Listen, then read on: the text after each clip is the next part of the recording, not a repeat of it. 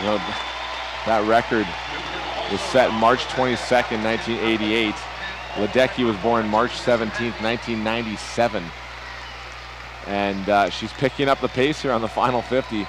It's going to be another record for Katie Ledecky as she sprints the final 10.